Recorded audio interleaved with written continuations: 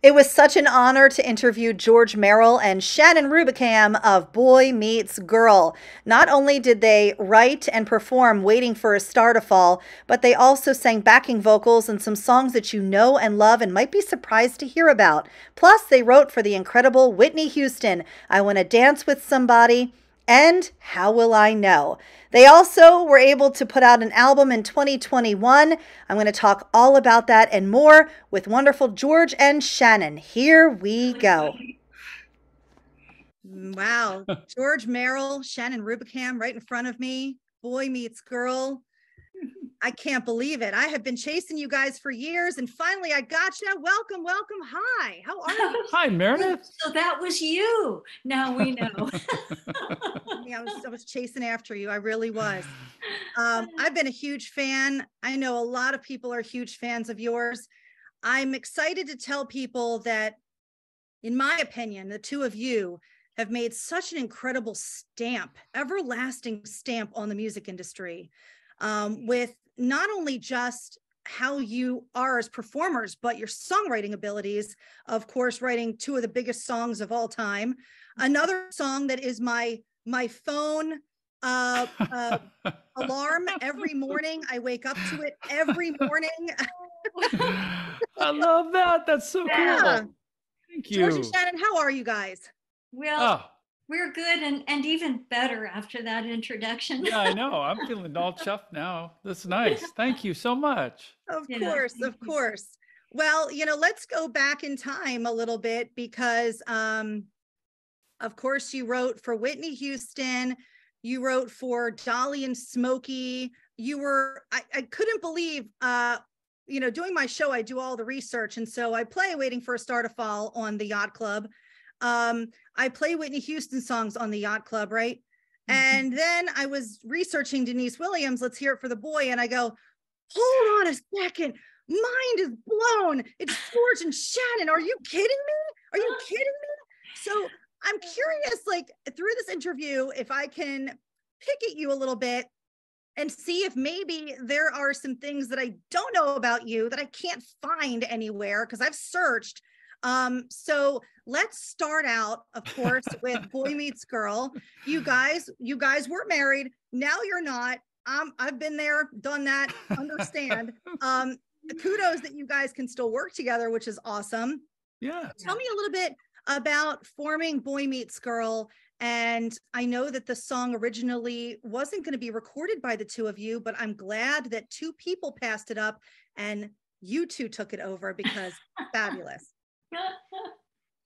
Well, let's see. The forming of Boy Meets Girl, we were in a trio. I joined George and a friend of his in their duo at the time, way, way, way back in time. And Yeah, so I way back formed then. the third part harmony for them. So we were in a trio called Sparrow for a time. And then that group broke up, and George and I continued we had just discovered we could write together. So Yeah. Shannon it had was, she had plopped a big page of lyrics down in front of me. Um, the title was Good Exchange.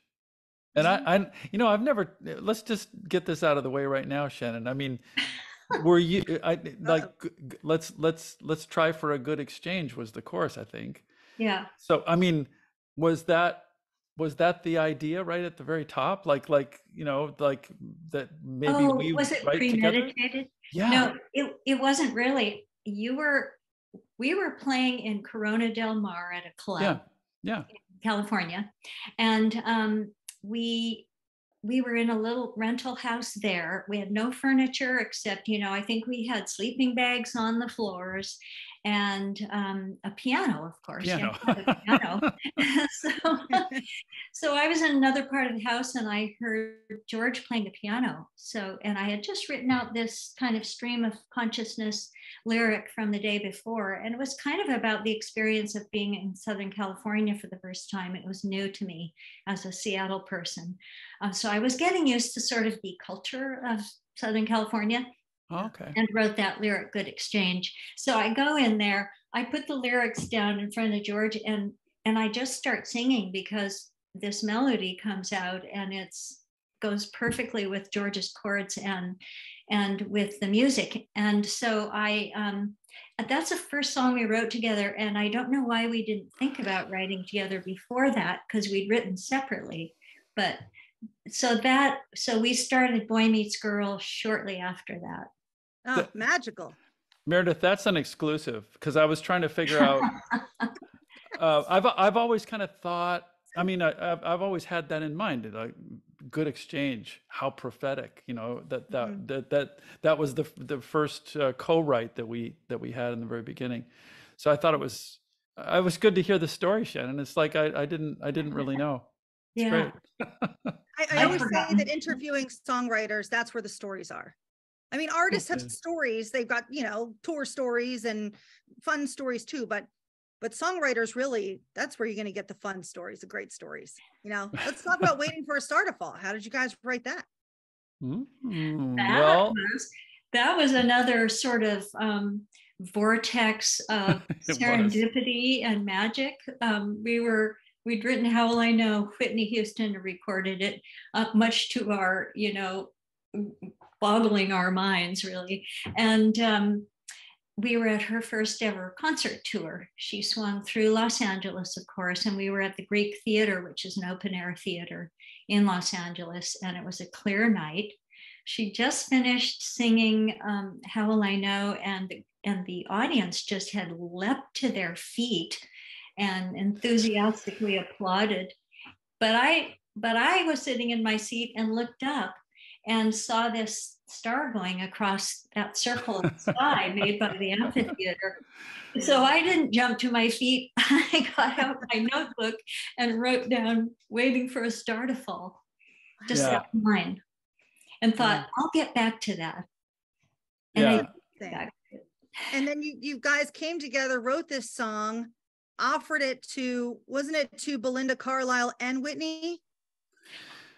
It was somehow it got into Belinda Carlisle's hands. It also got into Robert Palmer's hands. Wow. That would have been so wrong. Well, but we were songwriters for hire as well. We were staff writers, as well as being artists as Boy Meets Girl. We tried to keep certain songs for ourselves. We were being produced by Arif Mardin, the great Arif Mardin. And as he was listening to the songs that we had that, available for him to produce, he keyed on Waiting for a Star to Fall. He said, I would like to work on this particular song. And so we found out that Robert Palmer was really interested in the song, and he said, I will take care of this. And so we still don't know exactly what Arif said to Robert Palmer, but or his manager. Yeah, right. But he finagled it back to us. Yeah.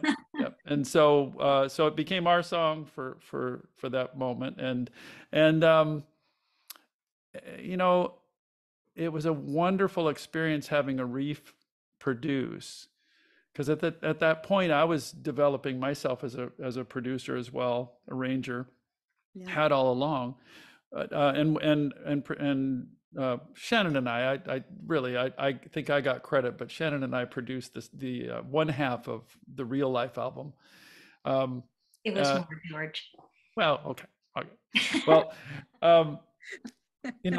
but it's like Arif just brought this other level of knowledge and wisdom, and the guy that did the string arrangements and production for Aretha Franklin and things like that.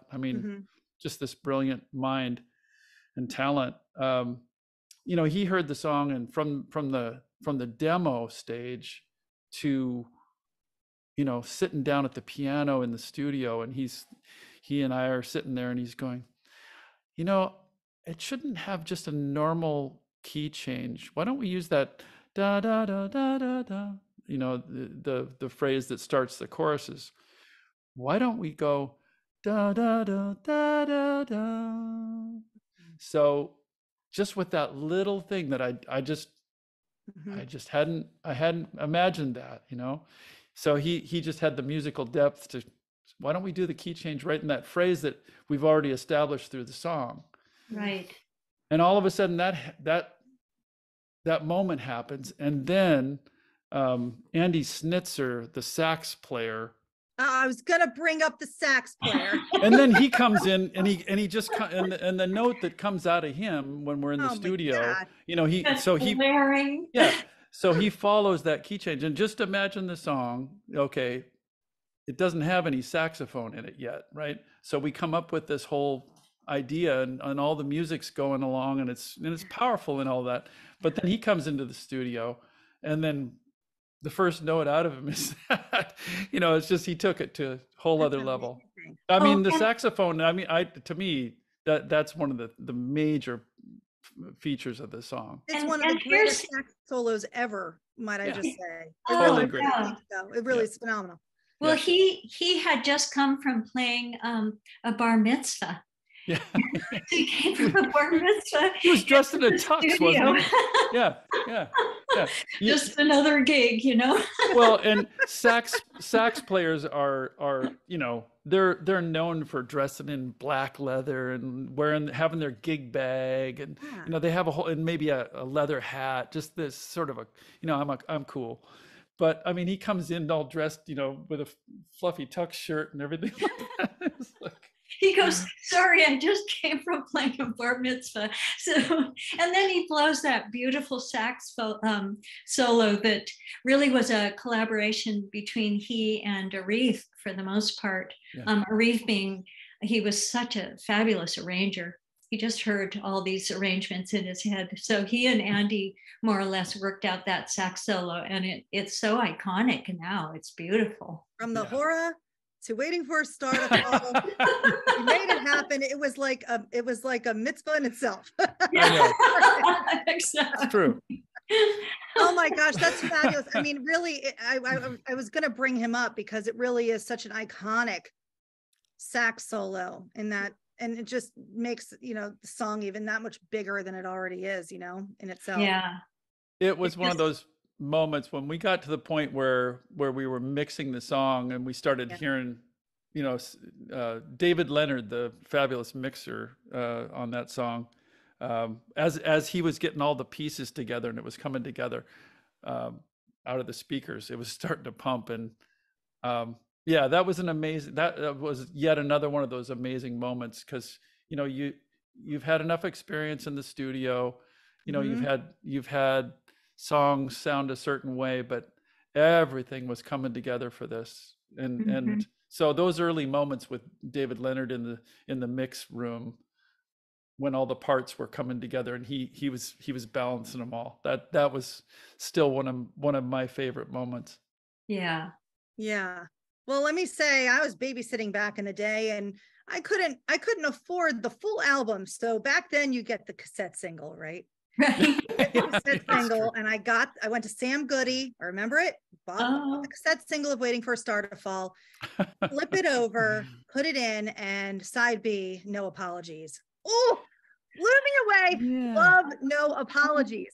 I can't even believe that song didn't even get more airplay. That song to me should have been the second big hit from that album. I love No totally, you know, that is so sweet that you would say that, Meredith, because and again, brilliant, quirky sax solo by Larry Williams on that song. It's like I remember when he came up with that, it was like, how does this fit in here, and how does it fit emotionally in the song? Because it's an intense song. It is. You know, but the way he kind of flitted about and had those little bursts, it worked emotionally for the song to me. Yeah, it was really powerful. I love that you keyed on that. I mean, it's one of my all-time favorite songs is No Apologies. I don't know why we didn't end up with a couple of more singles off that Real Life album, but as I'm thinking back, it's probably because you know, something more mundane, like record companies are allotting a certain amount of promo money per group, and they have to figure out who's going to get it now and who's got the most momentum and where the dollars are going to go. And I think it probably came down to something more like that. There was some more pressing need for, you know, another band to be promoted or something. I think it could be that. It also, you know, I think of Fleetwood Mac. Fleetwood Mac had 3 lead singers. Is that right? Yeah. Yep. And they had 3 singles. They all had singles as well. Mhm. And our record company and us, we probably weren't in sync enough to put together. We have 2 lead singers here. Shannon's not a backing singer. Right. And I mean, Mhm. Stormy Love. I mean, you had a number of songs on there that could, if we had really made the effort and promoted you as a lead singer, because you were killing it. You were doing some beautiful vocal work. Well, or maybe just understood better what the difficulty might have been or the challenge might have been for the record company. I think we didn't quite have our heads around all that. Yeah. Yeah. Interesting. Did Yeah. you have a different feeling when Waiting for a Star to Fall went to #1 as opposed to How Will I Know, or I Want to Dance with Somebody hitting #1? Oh yeah. I want to know kind of the feeling of You know, as being artists was really our longtime dream. It was our primary focus. And it just happened that the songwriting aspect of our work took off before our artistry did, our recording artistry. So yeah, there was a much more personal feeling about Waiting for a Star to Fall. Like, well, we wrote the song and we sang it and performed it, and it's a hit. And so yeah, there was that very personal identification for both of us.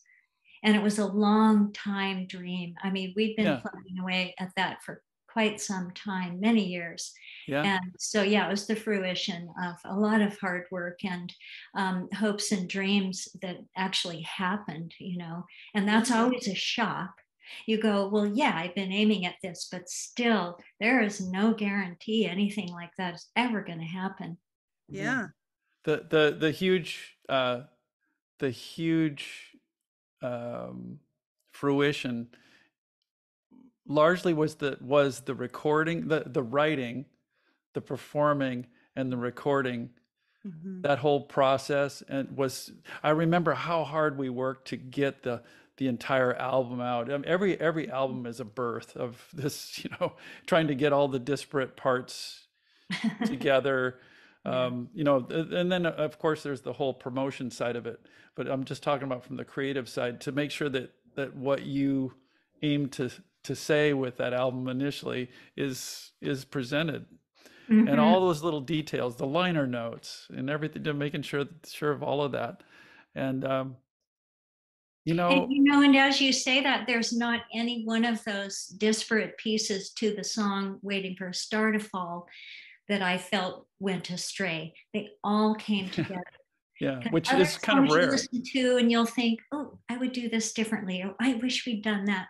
But I don't think either of us feels that way about Waiting for a Star to Fall. It just, everything worked as it should, you know. No, it's perfect. Like it really is, like it is a perfect song. I'm listening to it. I know I didn't write or anything. You can just keep saying that. Listening to it, I wouldn't have wanted them to change anything. And I wouldn't have wanted Robert Palmer to do it. I wanted, you know, great. It was like the perfect thing for you two to. Well, he could do it now. It'd be fun to hear him sing it now. That would be a little tough, but well, even we sing the song a little lower now. It's like, you know, it's like it's down. Oh yeah, it's oh, we're getting a performance. I'm so excited. I hear your name whispered on the wind. It's a sound that makes me cry. You know, I wouldn't dare try to sing it in E flat anymore. You might lose your life. Yes. And you guys had your daughter in the video with you, which was really cute. And it was just a fun, you know, it's thinking back to that time when you really are competing, when you want to do it right and you want to get a video out there, like looking back at some of and I rib Bill Champlin about this all the time, looking back at some of the Chicago videos. Oh, you know what? I don't remember the Chicago. What were you all videos. thinking? Who chose that? Why did you do that? I beat on Bill all the time about that, but but for you guys, like when you go back and people watching this, I always encourage people, go back and watch the music video to Waiting for a Star to Fall, because it's a fun loving, just carefree, innocent, sweet video that I think just stands the test of time. There's never a time where it's dated. Do you know what I mean? Nice. We truly did have fun, that we had fun with the making of it and the concept with it. And I remember it was so fascinating to have it come out. And I don't even know if VH1 had been born yet. I think that it was just on MTV with. I think it was just MTV. So you had, you had Twisted Sister and you had Boy Meets Girl, and so I think everybody was kind of going, I don't want to see those little kids. But George, you were on your way to having Dee Snider's hair. If you would have just given it a few more years, I was. Gotten there, I had it there. Not the makeup, but it was the crimping. I just wasn't into the crimping. Well, we did a bit of the crimping, I think, back then too, though. I did. I think we did 80s crimping. You had your ponytail with your scrunchie and the crimping, right. Shannon. Yeah. Yeah, so was a bit of that. my phone alarm that I wake up to every single morning is the Bette Midler version, David Pack version of "I Know You by Heart." Oh, and I found out that, like, it's so funny. I would try different alarms, and I love that song. It's a favorite from Beaches, but their version, I really do love their version. It's a beautiful version.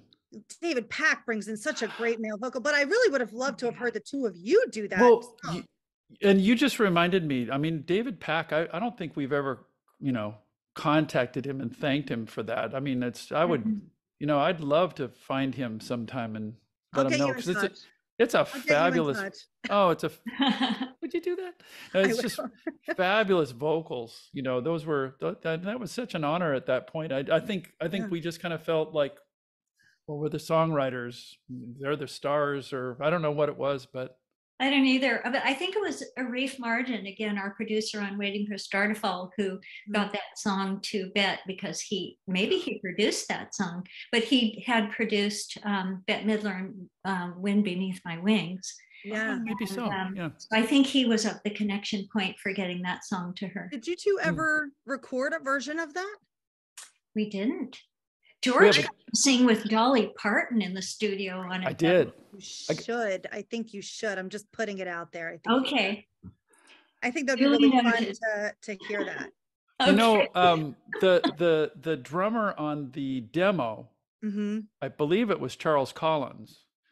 And Charles has always loved that song, and he's been after us to record our version. So it's not out of the question. Charles is a smart man. I like Charles. Yes, Charles is. You would like Charles. You would have a good conversation with Charles. He a drummer for Lou Rawls. You'll never find. And all those. I don't belong down there. It's all the like stylistics, OJs. Cool. Denise Williams. Yeah, Denise Williams. Yeah, Denise Williams. Yep. Yeah. How did you guys end up on backing vocals for "Let's Hear It for the Boy"? Because I know you had written something for Denise. You'd worked with Denise before. We had. We met Denise a few years earlier, or I met her by going back to Philadelphia with the producer of her a couple of records for her, Tom Bell, and he was part of the threesome, Mighty Three. Kenny Gamble and Leon Huff and Tom were the Mighty Three music.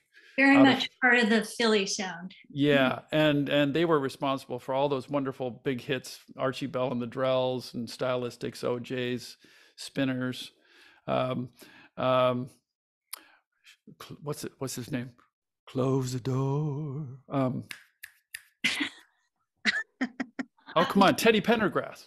Oh, sure. Yes. Wow. I met Teddy Pendergrass in the recording studio. What an iconic. You just felt his powerful energy when he came in. It was great. Yeah. Anyway, Denise was recording with Tom, And Tom brought me back from Seattle. We were all living in Seattle. We went back to Philadelphia, and he had me play synthesizer and sing backing vocals on her My Melody album. And what was the other album called? She had a second album that we did as well. And there were a couple of real standout songs you should look up. One's called Silly. The title cut, My Melody. It's beautiful. Yeah. And then also a version of Gonna Take a Miracle, which is a cover, and beautiful, beautiful version that Denise did. Anyway, Denise, from that experience, hired Shannon and I to be her backing singers touring. And so we toured the world for a couple of years with Denise. And so we got to know each other. We were friends and that sort of thing. And I think when it came time for her to do an album with George Duke back down in Los Angeles at that point, she called us up as her backing vocals, along with Jeffrey Osborne, I believe. Wasn't he part of that session too? Or was it? Oh no, that was Haunting Me. That was when we recorded. Was it Roosevelt Christmas, maybe? Was it three of us? I don't think he came in on the Denise sessions, but actually it was Jeffrey was on Haunting Me. Yeah.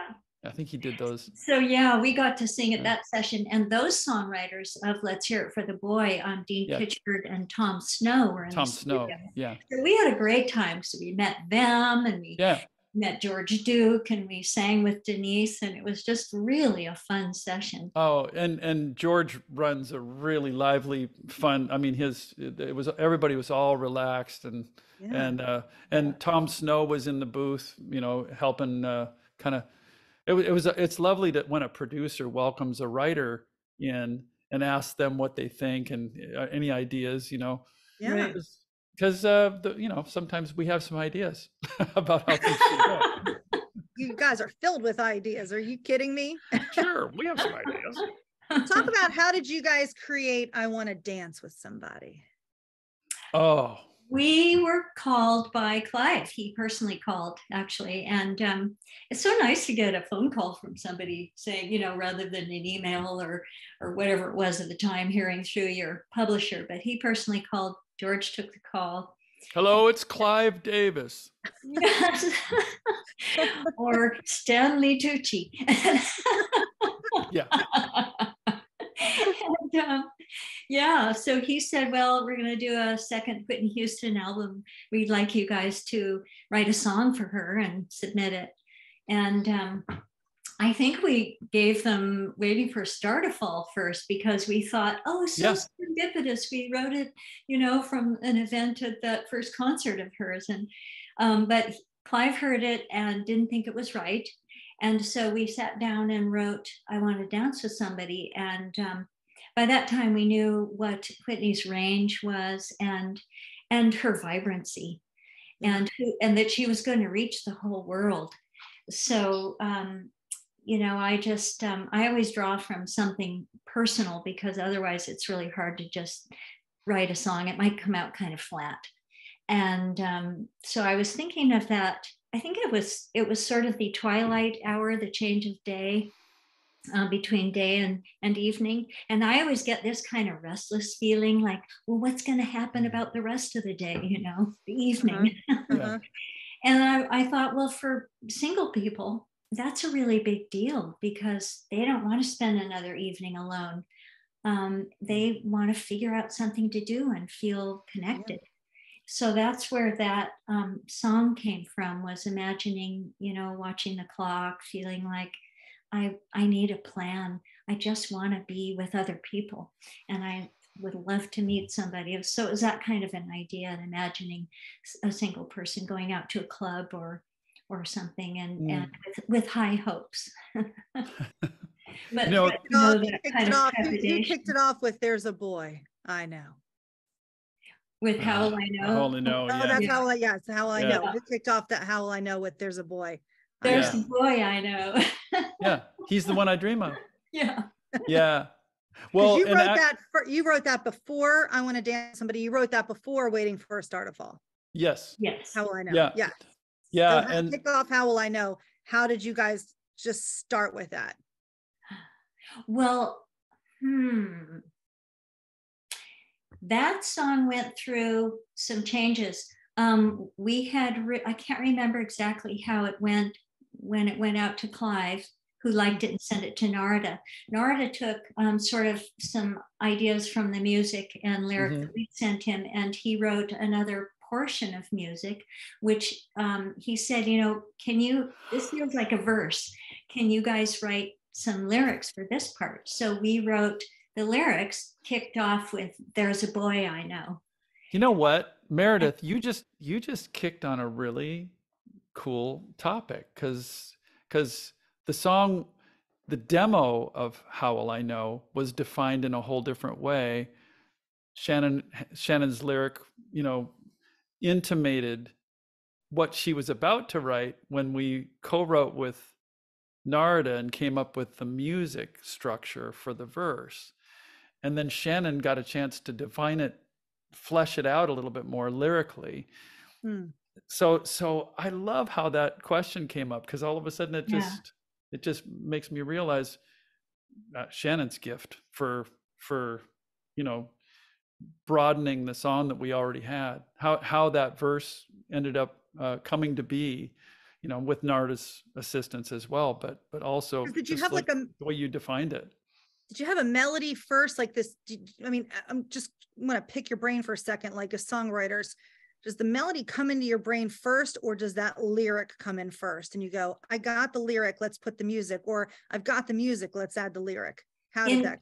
In our case, it's usually that the lyric comes first, and I usually come up with an initial idea. The initial idea is often what ends up being the chorus.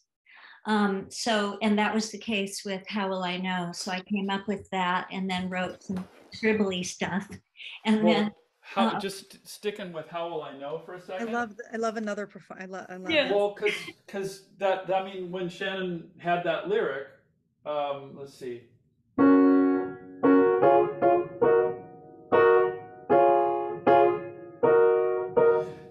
So when we got a chance to work on that, and I was looking at How Will I Know, and I wanted to support it. That's so you asked where the melody came from, right? Yeah. Well, it was like you know, just supporting what Shannon had written there, that with that, you know, and he just tracked the lyric. Yeah. So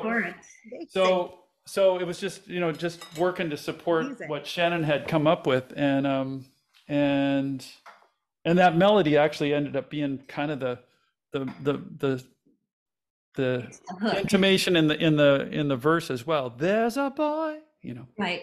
So it kind of looks into that. But you know, when Narada got the song, he just identified that something was missing.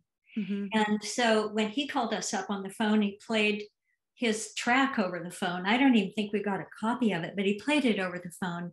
And so we just wrote the lyric to it, and he was right, you know, so it made it a much stronger song. It was a very kind of casual co-write through time and distance, which is much more common now, but less common at the time, because it wasn't the internet or anything, you know, to write with. Right.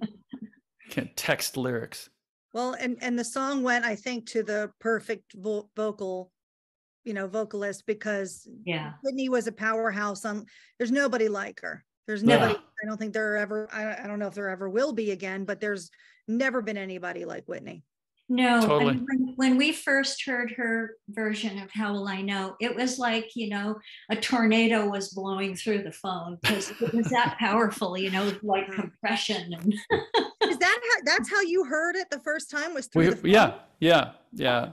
It was so they recorded it, and then they called you up, and they go, because, you know, they didn't have Skype or Zoom back then. Nothing. So they make a phone call and they go, here, put it up to the speaker. No, it was our friends Alan and Preston Glass that were working in the studio with Narada called us in the afternoon after they had just recorded Whitney. Okay, so I mean, the energy's still in the air. It's not a final mix. This is just like a rough, hey, I got to play this for you. And so they called us up that evening after the session and said, "You got to hear this." And it was still that's got to be one of the great memories of all time, just that moment, because there was just no way to define it.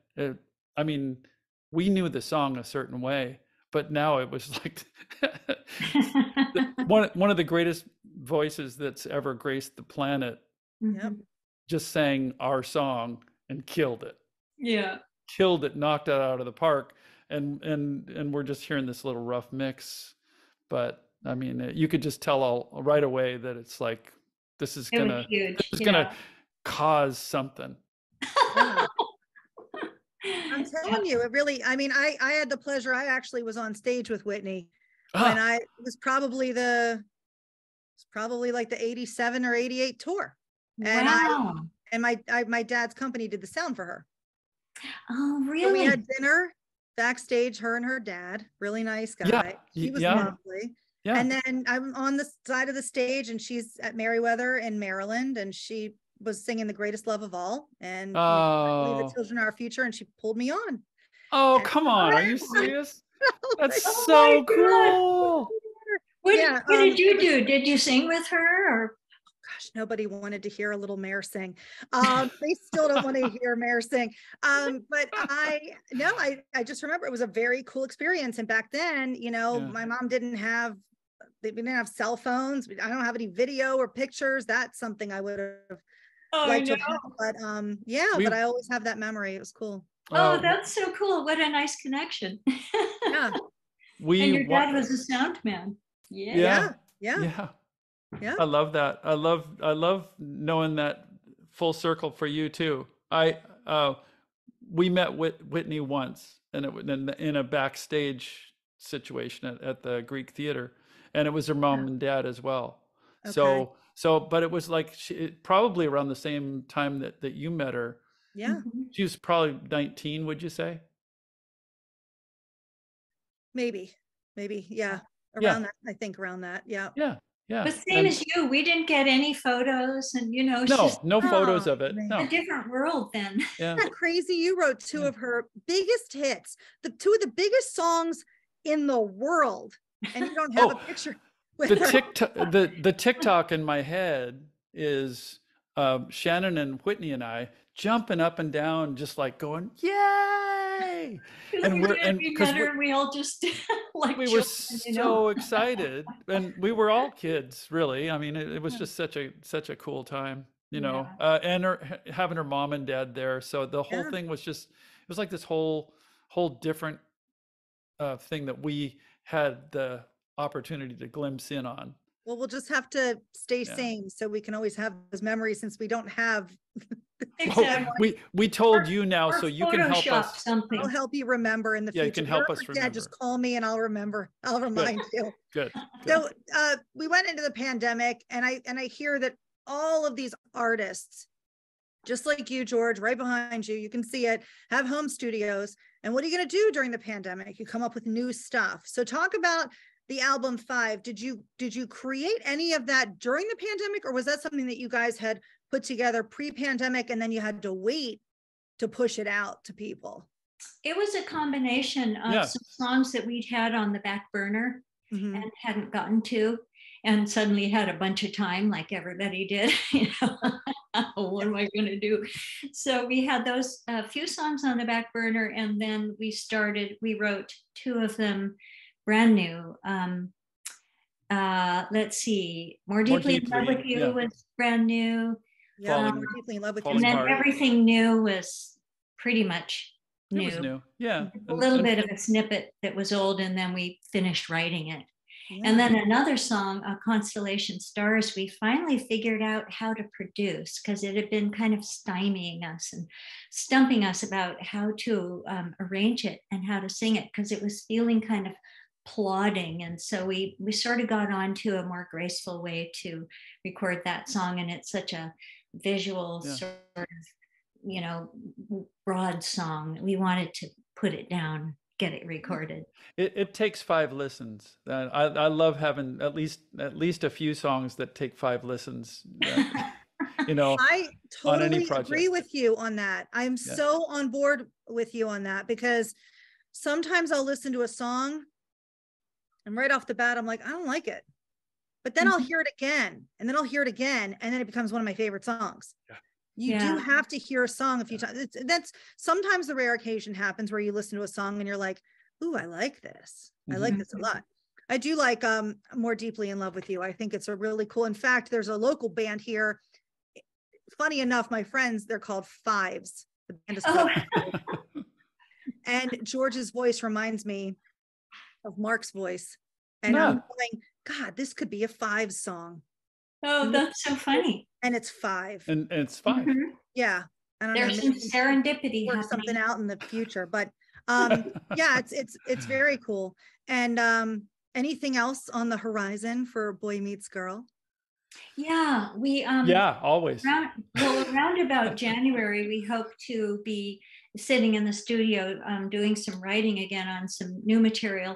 And then we thought, there's a bunch of older songs, well, not maybe a bunch, but I'm sure that we have 5 or maybe 6 songs that we recorded as demos and they never went anywhere. And so we might just make a demo compilation and sort of enhance the recordings a little and remix them. So just do that. And that might be, just for us and our family, or it may be good enough to put out, but we definitely want to do some more songwriting. We're excited about it, actually. Add one more. I want you guys to do I Know You by Heart. I think you guys would be amazing at that. That could go in with that compilation. Maybe that's the 6th song. Actually, that one, a new version. Oh, you know what I could picture? We also still have my smooth R&B version of I Want to Dance with Somebody. Ooh. So I still want to doll that one up for the future. Okay. That sounds cool. And I know you got the martini mix of How Will I Know. That was cool. Right. Yeah, that was fun. We recorded that one time because George had a temporary but new to him studio set up when he moved to Northern California, and we needed to try it out. Yeah. And so we thought, well, let's just make a really fun, silly version of How Will I Know? Yeah. So we did the martini. Drinking martinis? We weren't, but it had that kind of bubbly quality. We do drink martinis, but we weren't. We did. I think we got inspired by at the time that we did the demo, there was a Japanese pop, like a real speed pop band called Pizzicato 5. And we just thought they were cool. There was a way that they put their tracks together. I was really keen on them. And I know who you're talking about. Yes. Yeah. Pizzicato 5. It's kind of very straight rhythms, you know, like up and down, it's kind upright. Of, yeah. And we thought, How Will I Know has been known in a certain way and heard a certain way, and we're fond. We know a song can be, you can do anything to a song, and so we just had this bug to see what would happen if we just kind of went in a completely different direction than anybody had ever heard the song, and see if it could still work. And we were also influenced by a band, Imogen Heap's band with Guy Sigworth. It's called Frou Frou, back in the early aughts. And they had a song called Let Go and a few others. Really, you should go look them up. They're amazing. And yeah, Frou Frou. And so we were a little inspired by those things, and this kind of sort of an homage to the 60s, a little some of those group sings, "He really loves me," in the background. A little bit of Muzak twist. Yeah, right? A little Muzak. And so we kind of just had fun with it. It really was like Shannon presented it. It was like we were just testing out the studio, but she did this really cool breathy, "There's a boy I know," the way she sang it and everything was so cool. And so it just sultry. Yeah, so it just kind of sat there until now. And I'm really happy that we heard it again and saw its value, because we put into a mixer named Jay Broadway. He's from Minnesota. Yeah. Awesome mixer. And he has some other things to offer. Came up with some different ways to pop Shannon's vocal into the beginning and the breakdown of it, and it became a really. I'm just really fond of it. It just pops off my phone. I love it. I love but it's a really different take. It won't be for everybody. Some people will hate it, but we like it. We love it.